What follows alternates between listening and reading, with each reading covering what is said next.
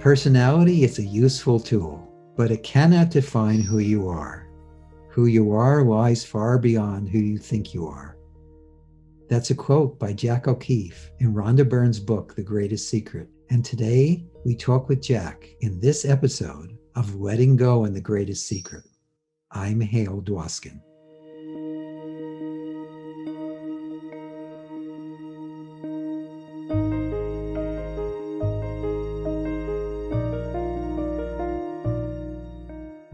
Jac O'Keeffe is known for her clarity and direct manner. She is a spiritual teacher, author, and trailblazer in the exploration of consciousness. She has been teaching and holding workshops around the world, guiding people in the unfoldment of their own spiritual journey for more than 10 years. Like every teacher in The Greatest Secret, she is dedicated to freeing humanity from the unnecessary suffering caused by the mind, so we can live in the joyful happiness and bliss of our true self.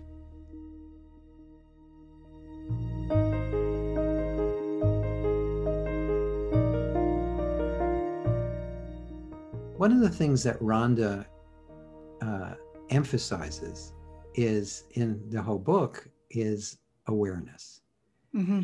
And I'd love to hear your definition of what that is and how to discover it directly. We're starting with the easy questions, Hale, aren't we? Of course. All right. Yeah. Language can be cumbersome. And when we're speaking about something so intimate and so deep within our own beingness, I'd like to give people more opportunities to be fluid with the language, because it's a felt sense is what we're pointing towards. Absolutely. And the felt sense, most of us remember having it as a small child.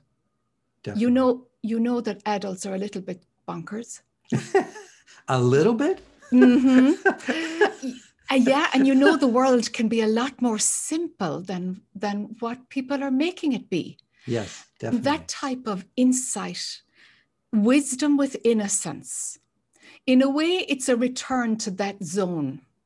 However, we've got to bring with it the wisdom of having lived a life, of what suffering has taught us, of what being in the world has, how it has molded us into be personalities, and allowing our personality, our character to be there just as it is, yet knowing that, hey, that's how I show up.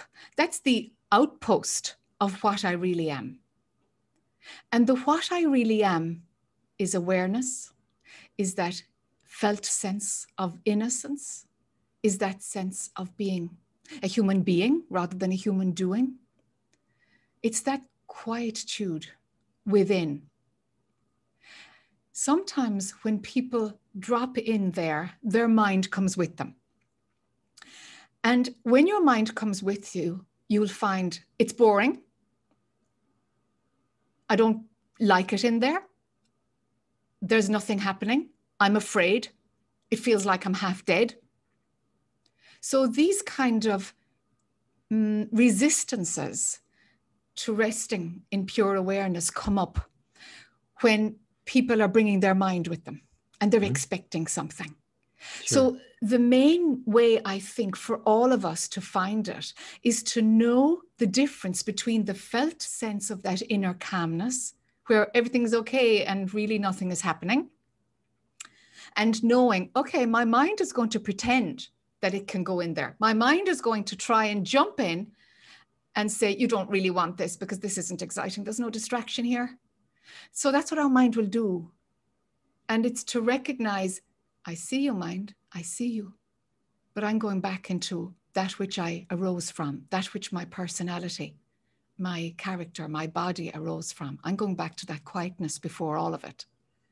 So I hope that kind of explains that it's a felt sense. Yes. And the greatest obstacle is our mind, because that's the reason that we left it in the first place. Right.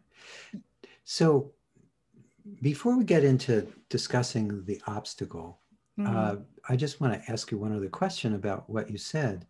is it actually we go anywhere, or is it just the mind that comes and goes? That's exactly it. You nailed it, Hale. The mind creates the movie being, I suppose, what's depicted in the movie The Matrix, that really this 3D world in front of us and that we participate in, it's very much a product of our thinking mind. And in Rhonda's earlier book, she teaches us how to use the mind in order to change your experience of the movie. Right. But that's still just the movie. Yes. And when the movie is not good enough, and when you've seen through, actually, like I can have, fame, money, love affairs, and the absence of all three, and there's still a yearning, there's still a longing. That's when we're more available to disconnect from the mind and find out, well, what is it that never left home at all? What is it that's at home all the time? Because the mind at that point has a longing, wants to go home, wants a bit of peace, wants something more permanent. But the mind can never create that. So it's about getting distance from the mind and recognizing it for the beautiful machine, creative mechanism that it is. But we're not our mind at all, nor are we a product of our mind. What we are is prior to the mind. So it's really about, I suppose, putting the mind into its proper place, putting mind into, hey, this is better use of you. You're a tool that my beingness, my divine essence can pick up, use, and set down to function in the world. Then some lightness comes in. Then it's a play. It's a play. Even when crappy things happen, it's still, there's a joy in it because there's something that remains untouched. It's not an escapism, it's a discovery. It's a realization, a recognition of, oh my God, when I believe my mind, I'm viewing the world through a very narrow lens. I'm believing I am my personality, I'm believing my thoughts, and that's hell. That becomes a hell. Yes. And so dropping into that which isn't moving at all, we call that awareness. Yes, yes. That helped really flesh it out. Thank you. Yeah. So what do you believe is the biggest, how do you address the obstacles that the mind throws up? Because I know that's part of what you specialize in, and I want you to share whatever you think, and we'll keep going back and forth on this until we get things that you feel are helpful to the people listening. But if you were going to start explaining this to someone, how would you explain going about disidentifying with the mind, or seeing through, again, when we're focusing on the mind, we're seeing everything through filter after filter after filter, and belief after belief after belief. So how do you recommend we start addressing that? Yes. My own approach has two parts to it. There's two facets.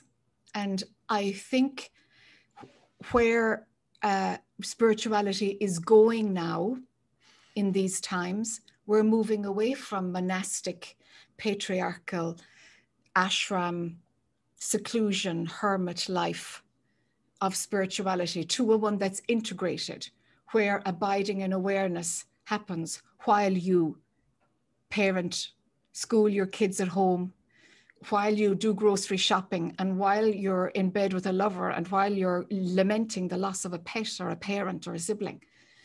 No matter the experience of life, that which doesn't move is there all the time. So very difficult to even find that inner felt sense when life is in your face with a big traumatic experience. So I found, in order to live a meaningful life in an honest way, whereby we're not kidding ourselves about our spiritual attainment, we've got to keep two tools to the ready. One is, how proficient am I? How frequent and how long can I stay there when I drop in to that felt sense of beingness, that sense of awareness? Can I stay there? Is it like 30 seconds? Can I go there at will? Because at the start, we can't go there at will. We might have to use the memory of what it was like as a child, or the memory of a spiritual awakening, or the memory of some awe or sacredness that we felt in an experience in our life. Sometimes we have to go to memory. The more we can make it real and drop in through practices of meditation or running a mantra, repeated phrase, the more we can go into that place and stay there for longer periods. We're training our brain to rest there. We're training our mind, hey, you're not the only creator of experience here. This is a direct experience where I'm not going through the mind and where there is rest within and I'm aware of it. The other part of it is, well, what's so darn interesting that you left that exquisite perfection and stillness within? No, this story in the world is better. This experience is pulling me out more. This distraction is nicer. Or this pain is so bad that I have lost access to my beingness because suffering is taking all of me. So this is why I use a two-pronged approach. How deep in can you go and can you stay there? Can you rest there? And what is it in the world that your mind is saying deserves more attention than your true nature? So it's about addressing both. So then all the obstacles that can possibly be are a product of where our attention has gone. And it's different for everybody. It's different for everybody. What takes you out might be addiction. What takes you out might be loneliness, might be grief, might be guilt, shame. What takes you out will usually be something painful, because painful experiences are more potent for our mind than beautiful ones. They are etched deeper into our memory bank. They leave trauma in the cells of our body. And sometimes we have to go into those modalities to loosen up the pattern of needing to grasp onto something of the world and leaving our no attention left and the awareness inside. Yes. So there's a plethora of obstacles that the mind can pull up. I mean, life is unlimited in terms of its experiences, and our mind is unlimited in terms of where it goes, but it really likes repetition. Really likes repetition. It will do 60,000 thoughts you had yesterday. You're going to have 60,000 of them again today. We know that. So like, where's living in the present moment if our mind has a propensity to be that repetitive? And so we've got to unhook the compulsion for our mind to go into story. Story is all right, but are we leaving the pure awareness? Because like, I'm using words now, so I can talk about what goes on in my teachings, but something in me, like more than 50%, and it's always more than 50%, is abiding in the stillness with a knowing that what we're talking about is happening in movie land. And there's freedom in that. There's joy in that. There's happiness in that. And that's what Rhonda's pointing to. Is yes, like, definitely. Hey, like, remember who you are, remember, connect yourself up again, Wonderful. So let's explore that further. So there were two questions that occurred to me that someone listening to this would be interested in. And one is, what specifically do you recommend for people what is the most effective ways you've found as you've worked with people to help people drop in, as you call it, or remember? And then actually, let's start there. And the other one, just to make sure, so we come back to it, is how do you address these addictions, these beliefs, in a way that that supports the mind in letting them go, so that it can be more cooperative with this endeavor to just be what you are. So you can start with either one, since I've outlined both questions. Let's beautiful. Just make sure they cover both. Yeah, and I love that you're presenting both together, Hale, because it really is a double-pronged approach if we're going to live in the world. We've got to be prepared to go within as often as we can and realize what takes us out, and have a capacity to manage both in every day. Yes, yes. So for me, what I have found now is most useful for people is to dial down our nervous system. And there is a beautiful breathing technique that makes us switch out of flight, fright, freeze part of our nervous system and go into operating with rest and digest. Mm-hmm. And so we're looking at the sympathetic and the parasympathetic nervous systems. If we're in tension, bit of anxiety going on, bit of stress going on, we've cranked up the part of our nervous system that is ready to help us to survive. Right. All right, let's switch it off. Because really, are you unsafe? Are you really unsafe? Because your nervous system is reading, I'm unsafe, I've got to crank up adrenaline, I've got to crank up. And with that will come identification. With that will come a contraction and a narrowing in, so that the abiding, of course, that needs us to be relaxed and open. Mm-hmm. And so when we use a breathing technique to shift from the anxiety, the flight, fright, or freeze, into rest and digest, we're lining up the body to let go. We're going through a chemical trick to relax our system. And then we're able to let go. Then we're able to drop in. We've gotten rid of a huge obstacle. So there are many breathing techniques. So can you share, get more specific? The more specific, again, we want to make this as practical for everyone listening as possible. So I only know one technique that is always effective for shifting out of flight, fright, freeze and into rest and digest. And that is making our out breath longer than our in breath. So when we breathe in, purse your lips as you breathe out, and it will slow down your out breath. Can you demonstrate? So as if you were, I don't know, whistling maybe? Okay. But not doing a whistle with your tongue participating in it. So if we breathe in normally through your mouth, through your nose, it doesn't matter. Maybe it would be in on a 1, 2, 3.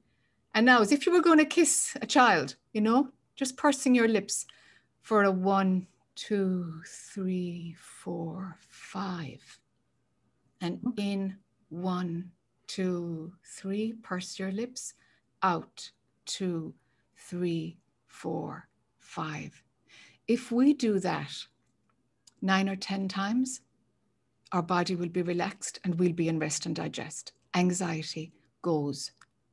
So what we're doing is we're playing with a polyvagal theory. We're playing with the nervous system to move it away from its response to danger to trusting our environment. I like this one because the mind will use the body to support its stories, to support the obstacles that it believes to be true. And if we take away the supporting body, the supporting conglomerate of chemicals and form away from the mind, then the mind can't reinforce its movie. We've taken away the body. The body isn't co-opted by our thinking anymore. So if we free up the body and the body is in a state of rest and digest, our thoughts are much less potent. And there is access to that which is still and knows it's always safe. And that a really little bit deeper, it's not even a question of whether it's safe or not, it's what is. So that breathing technique I found to be hugely beneficial. And I've spoken with a lot of people who actually, I can't make my out breath slow down. I can't make it slow down. And this in-breath is sudden. It's like, yeah, that's what your body is doing because of your thoughts. Let's go through the body because the thoughts will pull up another idea and another idea and another idea. So I found that if we go through the body, these times, and my teachings always change, but these times we're in something that is a more organic, natural rhythm will respond. We will find a rhythm that is the pace of awareness itself when we dial down our nervous system and our body gets relaxed. That's the first part. Yeah, that's beautiful. And does it have any particular origin, or is that something you made up? Oh. Yes, it came from that scientist who discovered the polyvagal theory, Purgis. Stephen Purgis is his name. Purgis. Okay, yes, good. Yes, good. It came from him, and I've modified it into, oh gosh, this is really effective, because so many are stressed in our lifestyles that we have nowadays. It's like we gotta separate the body from the mind, and here we go. We've got a way to calm down the body. Okay. Now we've got some capacity to see our thoughts. Yes, that's a great first step. That's wonderful. Yeah, it's a good first step. Yeah, it's a good first step. Yeah. Good. You had a second question. Sorry. No, please go ahead. Yeah, you had a second question, Hale. Oh, so the second question is, so you said there's a two-prong. One prong is to drop in or rest as or that which you truly are. Yeah. And you gave us a wonderful technique for slowing the breath down, basically, and being more conscious of the breath, because it's also focusing on the breath. There's a physiological thing that happens, but I believe there's also just a focus thing. When you focus on breath, that also tends to calm the mind down. And you gave us a wonderful breath to use for that. And you gave us the where that came from. So all that's very helpful. Yeah, so good. The other piece is, you said there are two things we need to do. One is to drop in or to rest. And the other is to effectively deal with that which we get obsessed with, or that pulls us out, or that distracts us, or that enthralls us, that causes us to forget that which we truly are. Yes.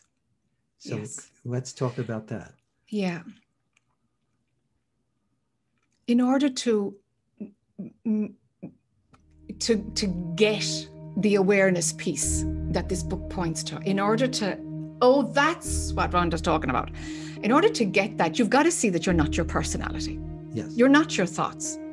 That's not who you are. You're not your character. That doesn't mean dismissing it or denying it. It means you play as that, you show up as that, but it's actually not your identity. So how do we move to that recognition?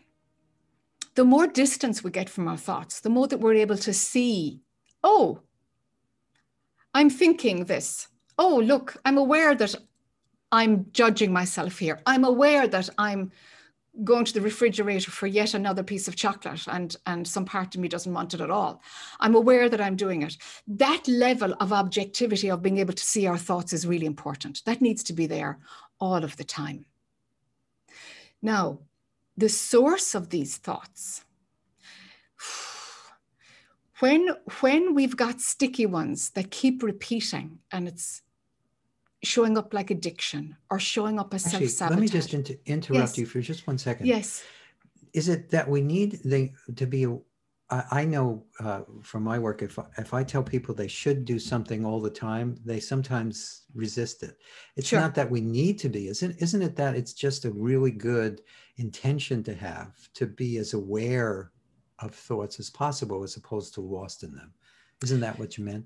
Sure, that's the in-between place. Yes. The consequence of waking up and waking up to awareness and having the hum of pure awareness present in your attention all the time.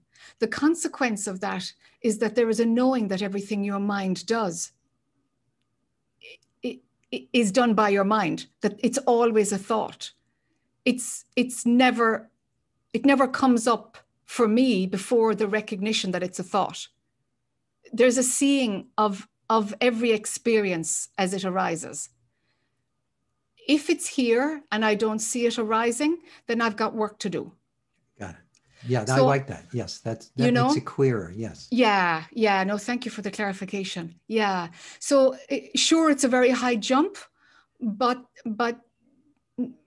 but I'd like to tell people, hey, this happens, that you will end up seeing your mind in action because you're not glued up against it.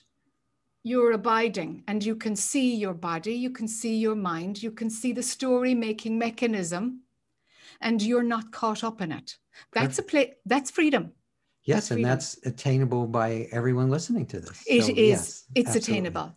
And that's the journey, you know, and it's not, I want it right now. And it's like, hey, life is the journey towards it. Enjoy the ride, enjoy the learning.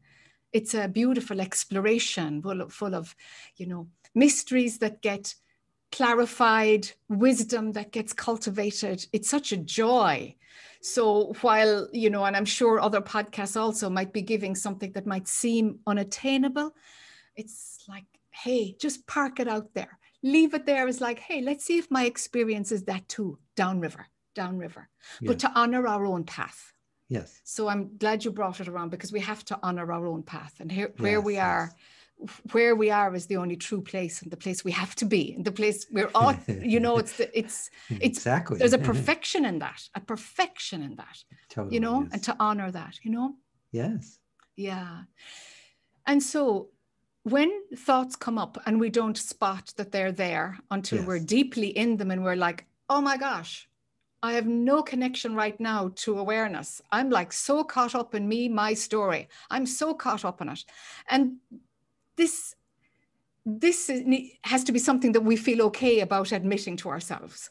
It's like, I'm totally caught in my own story. Yes, honesty is critical. It's critical. Brutal self-honesty is what I call it. You gotta have brutal self-honesty. And so when we're like, yeah, I'm caught in a story and I have no idea where it came from. One technique that I'd like to offer is, we have a capacity to bring a lens of perception that's outside of the movie making mechanism to the movie making mechanism. If we bring presence to the part of us that's diving into another bar of chocolate, the part of us that I want more coffee, or I'm going to revisit this conversation with this person for the 10th time today, and I don't know how long I've been doing it. Yes. And I'm going to continue chewing over this because this is what I should have said, and this is what they need to hear from me, and this is how I want to be seen. And these heated conversations that are destroying our health, and they're not doing anything else. They're just, it's the mind running amok. Yes. When we've got these uncomfortable internal mind games going on, bring presence to it. So it's like, I see you. You can be here. You can be here. I see you. You're angry. You need somebody to hear you. You need them to recognize that you're right and they're wrong. And these are the beliefs that you're operating from. Mm-hmm. Let's not judge them. Let them all be here. And within ourselves, we have a capacity to be present to that part of our personality that's all bound up in its own arrogance or self-righteousness or anger or shame or whatever it's running. If we judge it, we're not progressing. We're adding more fuel to the heated fire within ourselves. If we bring presence to it and totally allow it to be here, something happens. What we're doing is that we're engaging another part of our brain that's not running the me, myself, I story. We're actually teaching our brain how to have that story running, the persistent one. And at the same time, it's not the only show in town. Presence can be there watching it. And it's a technique that allows us to observe the parts of ourselves that we normally might be very critical of. And it's only the mind is critical in that way. Whereas the energy of our beingness is loving, is compassionate, and allows whatever part of our personality needs to be yucky and unresolved, allowing it to be there with that presence, with that container. It's like our deeper being can be a container for our personality. That's a good way to describe it. And that actually changes our brain. It changes our brain. Changes our experience too, doesn't it? And it completely changes our experience. It's like, oh gosh, look, it's I'm losing the heat in that argument. The heat is coming out of it. It's changing. I can accept things. Maybe I can forgive myself. Maybe I can forgive them. And we naturally move towards those softer expressions, and healing comes. So that's one technique that's very potent, that is a catch-all for many of these patterns that are repetitive and awfully painful to live through again and again and again, That's a great way to describe it, bringing presence to the story. Yes, bringing presence to the story. Yes. Yes. It's got more heart in it than observe your thoughts, Yes, yes. And there's more of the felt sense there, rather than the mind looking at the mind. Let's bring our humanness in, our compassionate, loving beingness. Let's observe the mind with that energy. And it's more potent. I found it's more potent for people. Definitely. It definitely is. When you can be lovingly aware of what is, as opposed to That's right. Which is what we usually do. That's right. And all that's happening then is the mind is judging the mind. Yeah, it's a feedback loop. It's a feedback loop. You have it. It's a feedback. Yes. That's wonderful. So do you have some, can you take people through that? When you do groups, do you just work one-on-one, or do you sometimes do a process or a meditation or experiment, something guided to bring people into that experience? Or I do. I start the sessions with dropping them in, so that there is a movement away from the anxiety, that anxious state that we all know, into, okay, I'm safe here. How can I explore? And so freedom and creativity gets opened up within us. So there's always a leading in at the start. Then what I do is I don't bring people to a chair. I stand at the top and have a roving mic when we're in a scenario of where there's an open, when it's not online. The good old days. The good old days, indeed. And so I ask people, it's the two questions: what's going on for you? Because I want to encourage every spiritual seeker to have autonomy over their own path. The day of one teacher and one guru, these are going, and I'm heralding the dawn of the new, which has a more of an autonomous capacity for each student to have their own discernment around, actually, I can't drop in because of A, B, C, D. I can't access that. Or actually, it's these thoughts that no matter what I do, they will not resolve, soften. And I work with that. People who actually life, it doesn't bother me. I know it's a movie. I know it's my mind is creating it, and I participate in it. And from those, with those people, I move them to what is beyond the recognition of your pure nature, of true awareness, because it doesn't stop there. Right. However, it doesn't stop there. It's a first step, but it's a necessary step. Oh, it's critical. Really, it's critical. And I'd be interested to know, Hale, from your work, like, what's the duration? Because from my experience, people need to get really used to the recognition of their true nature, their divine essence. That needs to be pretty solid for 2 years. After a 2-year period, something is willing to open again.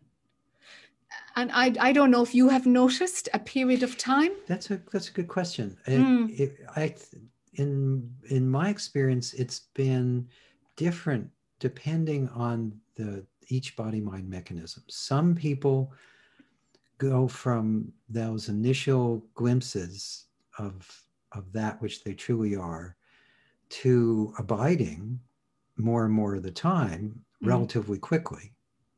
And other people, it's a process. What's wonderful to watch is when people do what you're describing, where they're however they do it. And now you gave one way, which is through breath, but there are many things actually in Rhonda's book, and from all the teachers in Rhonda's a book, they give many ways to access that. And, you know, and we as an organization do the same thing.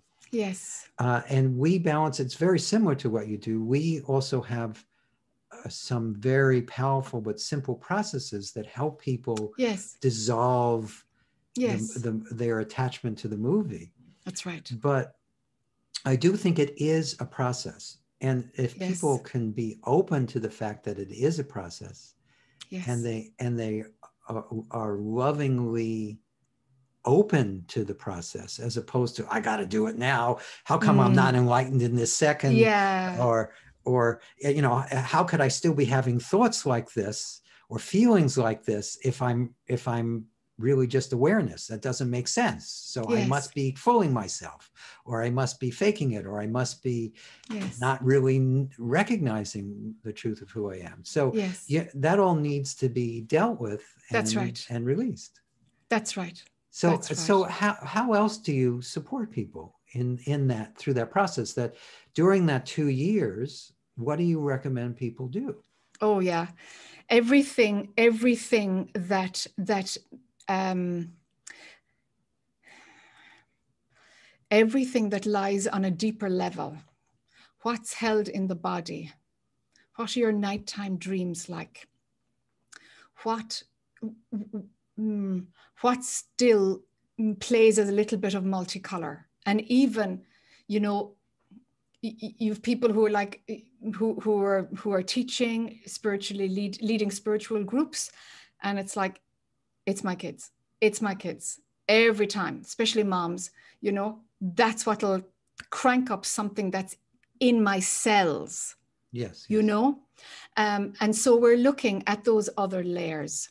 We might find something in a past life. We might find something in the collective. We might find something in the realm of fear itself, shame itself, that sticks to any thought. Like, I'm not afraid of anything, but there's fear eating me up.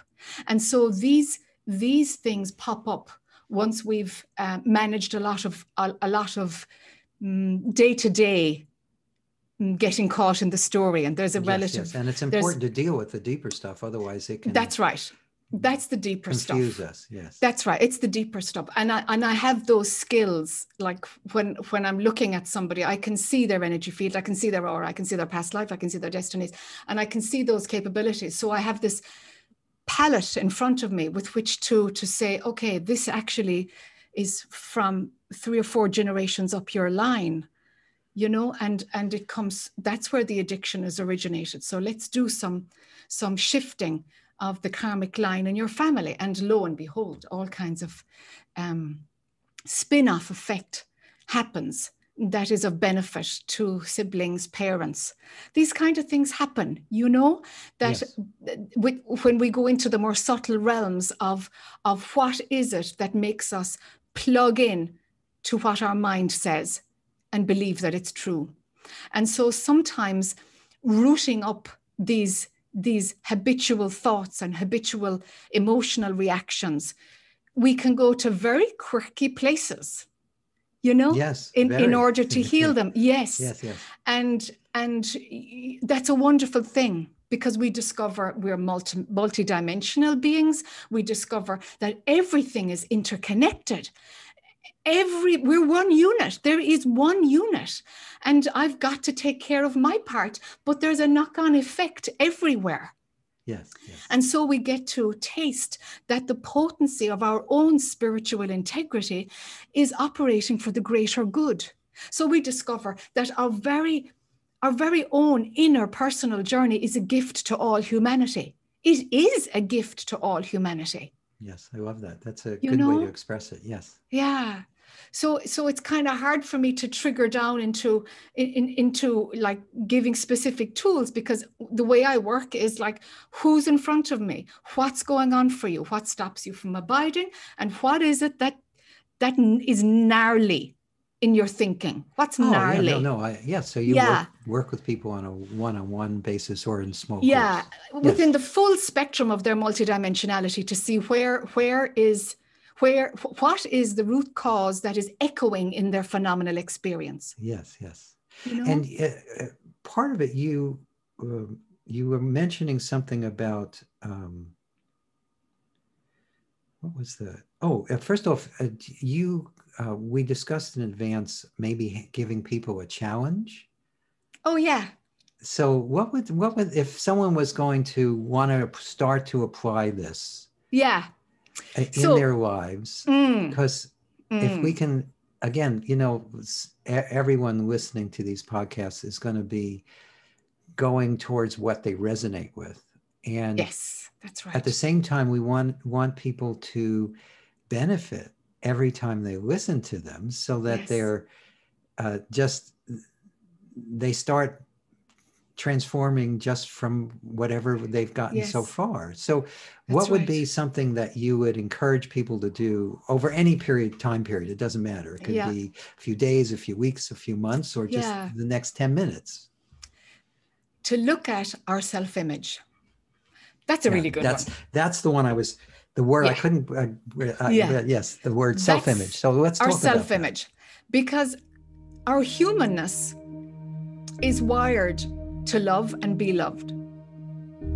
And our self-image is one way that our cultures have honed in on as a way to commercialize, and you do it this way, and this makes you more lovable, and this makes you more acceptable, and this makes you more popular. And there's a fine mess there, really, when we look at there is. It's like, it's a big mess. Yes, it's a big mess. And each of us is plugged in some shape or form to self-image, like one thing, when I wrote my first book, I don't know, 10 years ago or something, I decided I'm never going to look at a review.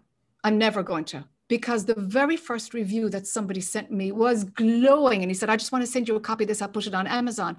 And I was like, I can feel myself enjoying this. Yes. That's not okay. Mm-hmm. This is somebody else's opinion of what I've offered. They can love it. They can hate it. And if I'm abiding in pure awareness, then it actually doesn't matter. Yes. It really doesn't matter. That's an important thing for people to hear. Yeah. The more you really abide doesn't in that. matter. Really doesn't matter. Yes. The humanness might like it or might not like it, but actually I don't read any reviews at all. I didn't read any reviews after that. I'm like, I'm actually not going to do it at all. I'm just going to disconnect from it because that's other people's opinions and they're very entitled to them. And actually I'm not going to make it something that I put into my head at all, good or bad. So that's one thing that I did. So, and I suppose it was part of my mechanism to unplug from what people think of me. Mm-hmm. And one challenge that might be a bit of fun is for everybody to wear clothes that they feel they should be paid to wear. Okay, explain. And go to their familiar coffee shop, grocery store, visit family, like to go someplace where people know them. So wear something that you think is hideous, that completely goes against your style. And you can do that on Zoom too. You could do it on Zoom, you could. But the thing is, I remember saying this to somebody and he said, well, I could do that as a party and tell everybody to do it. And I'm like, that's not the point. That's it. It defeats the purpose. But the fear was so bad. It's like, whoa, me change my entire image?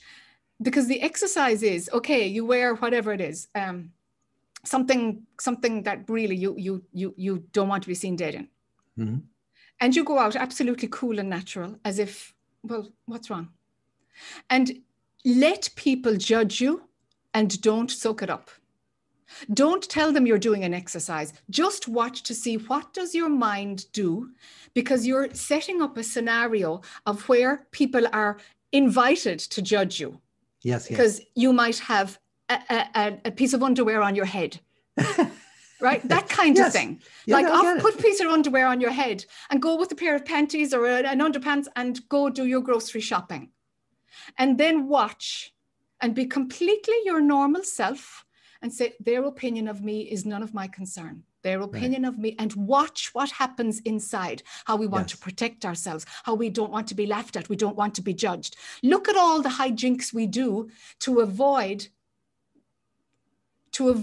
allowing people to think what they like. Because we want to protect our self-image, because we want to be seen in a certain way so that we can be safe and loved. And all of this mechanism of self-image has to break down, break down. Yes, yes. It has to be seen to be, I'm investing in who my mind thinks is acceptable, who my mind thinks is lovable, really? And we can drop the whole thing. But a great way to drop it is, well, what do I have to drop actually? How deep is this investment in my image? And doing that exercise, so everybody who's listening, do this once in the next 5 days. Put a piece of clean underwear on your head and go grocery shopping. And don't giggle with people. Don't give them permission to join with you in the joke. You have to act like it's normal and watch, what is my mind doing? What is my mind doing? How invested am I? Or am I actually, everybody is free to think exactly what they want of me. It's really none of my business. What I'm doing is buying my groceries right now. And can we be still and in the present moment and not, when we provoke self-image judgment, can we ignore it and still remain present? That's my challenge. That's a big challenge for most people, especially right now, because a lot of people aren't going out grocery shopping. They're having their groceries delivered. Yes. But so I love that. What's an ongoing practice to address that? That's a challenge if you really want to. Yeah, that's a challenge to see one pocket. Yes. To see a pocket of self-image and see how we plug into that. And then, of course, that leads to, well, actually, I'm not my body at all. I'm not my body, but there must be love for this body and respect for this body. What could be an ongoing thing?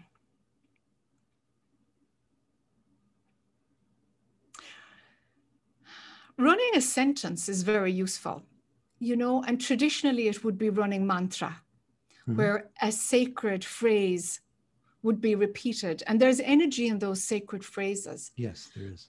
There is energy in them. So if somebody is drawn to a sacred phrase, then Om Namah Shivaya is a beautiful one. And if somebody wants a sentence in English, in their own language, to recondition the mind, there's potency in that too. And sometimes we have to condition the mind with a little bit of truth, Yes, definitely. And a sentence might be, I'm not who I think I am. I'm not who I think I am. A sentence might be, this is not real. This is not real. I'm going to keep saying that until I see this is not real. Lo and behold, if you keep running a sentence in the back of your mind, this is not real, this is not real. I'm watching the news and this is not real. This me is not real, and so that is not real. What we're looking for is a eureka moment of like, oh gosh, actually it's not. My mind is creating all of this and it has a believability about it, but my mind is creating it all. That's what we're looking for. We're not looking for avoidance. Oh, this is not real, therefore, no, I'm out of the game. It's not that. There is no I. It's not a spiritual bypass. It's not a bypass. Yes. That's right. Not a bypass. To recondition our brain is a really good thing, because there certainly were parts of my own journey where I had to tell my mind, you can't go here, because your mind will try to help you. And it's a great tool until it's in the way. Yeah, well, until it thinks it's in charge. It thinks it's in charge, and it wants to go with you. It wants to create that inner awareness, and like when we drop into that beingness, what's a really good thing to check out is my mind creating this felt inner sense? Is my mind creating it? Is it a state of mind, or is it deeper? That's a great pointer. Is this deeper than a state of mind? And so anytime we can recognize during the day, I feel such and such, it's like, okay, is that a state of mind? And your mind is co-opting your body. So now you have your mind and your emotions running the same story. What is not a state of mind? Where in me is not created by my mind? That's a great question. Where in me? And there's no real answer. Oh, it's there. You know, we can't exactly, well, if we you can't answer find that's it. mind. It's just That's more mind. right. It's more mind. You'll only land on a state of mind, but the openness of that question, where is not a state of mind within? Yes, yes. You know, so these are some tools that are useful. Yes, those are great. Thanks. And earlier on, you mentioned that awareness, recognizing that awareness, that the awareness that you are is actually just the first step. Yes. So can you talk a little bit what's beyond that? Yes. Woof. I usually don't talk about this until people have a 2-year period of being very familiar with awareness. Okay. But you just give, say as much as you feel comfortable. Yeah, because people go, oh, that's gobbledygook, and their mind comes in because their mind tries to understand it.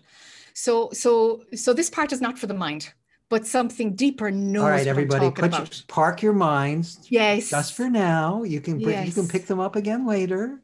Exactly. And it'll be there. It'll be there waiting for you. Open to what Jac's about to say with your heart as best you can. Yeah. Be empty to see what happens. Yes, yes. Being aware that we exist, being aware of awareness, being aware that we are that awareness. Then we drop a little bit deeper, and it's almost like let trapdoors open now.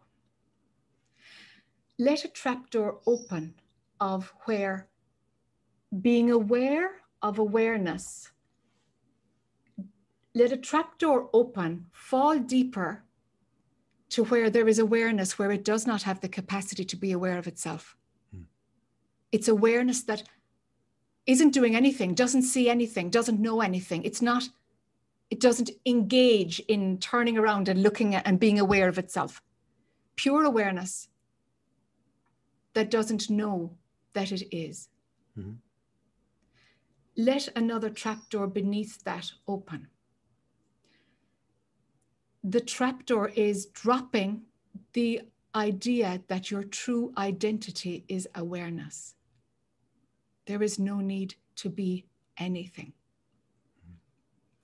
It's a great stepping stone to swapping I am my body, my mind, my thoughts, I am Jac O'Keeffe, to I am awareness, I am pure being, I am an expression of the divine, right through to actually there is no identity at all.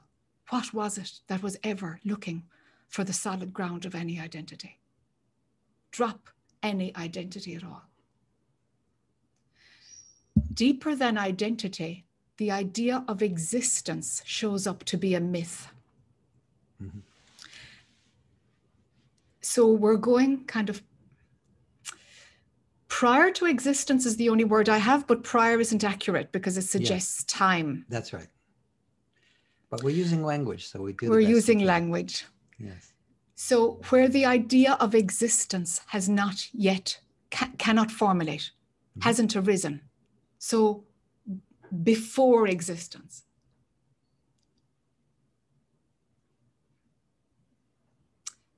Now it gets pretty empty.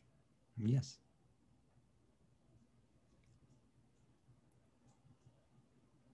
It's blank. Nothing, and the concept of nothing isn't there. Right.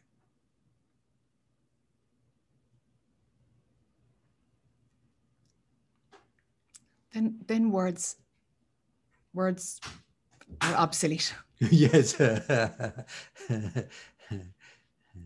Sometimes when I do retreats, there's just nothing to say, and you just allow for that. Yes. Yes. Yes. That's beautiful. And that's actually, so whether you understood that just now or not is not important. Your heart felt that. Yes. That's beautiful, Hale. Yeah. And so that's actually a great place for us to leave people.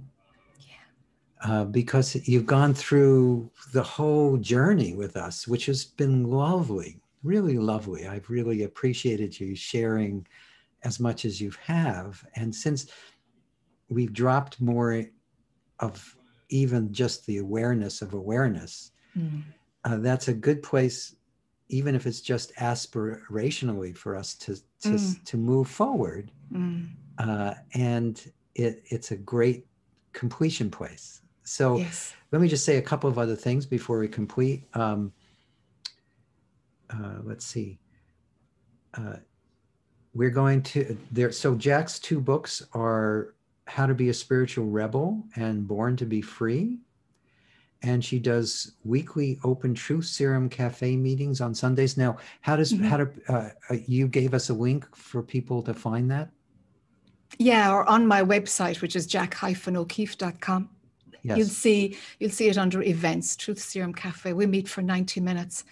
And it's a beautiful Sangha. It's people they come 1 gig at a time, and people usually come back, and there's a sense of community, and it goes from how we show up in the world to very, very deep material that doesn't have words.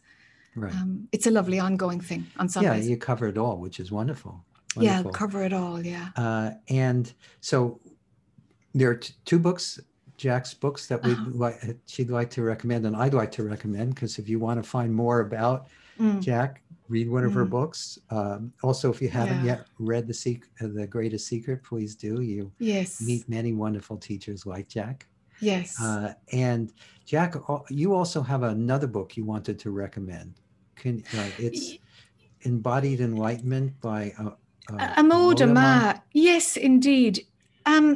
It's just a book that somebody sent me recently, and it's a very grounded how to show up in the world with contemporary lives and this inner knowing of your beingness, and how does that show up in the world.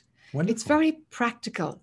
I really like it. I've never met Amode Ma, but I can stand over this book called Embodied Enlightenment. Okay. It's lovely. Very good. Yeah. So jac-o'keeffe.com, and you also have a Facebook group, Prior Beyond. And again, everyone, these links will be in the notes.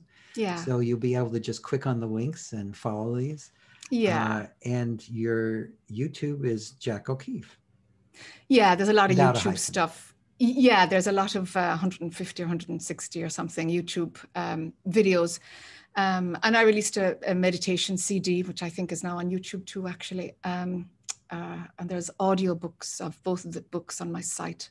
And I did a chanting CD, actually, of original music, because I had a degree in music way back. Nice. So I chant a bit too for fun. Well, anyway, this has been wonderful. I really enjoyed sharing this time with you. I think you gave something of real value to everyone listening to this. And thank you for the opportunity to chat about it and put some meat on our quotes, in Rhonda's book, just to give some more context. Yes, it's been wonderful to do that. And it's wonderful. Every one of these conversations has been totally different. Oh, that's beautiful. And so as people watch these or listen to these, they'll be able to get more and more sense of what Rhonda was pointing at from all the unique perspectives that each teacher brings to the book. So, yes, every path is different. And I think that's why it's so important for everybody who's listening to honor their own path. What's real for you right now? That's where the rubber hits the road. That's you making your path, walking your path, and honor that. Honor that.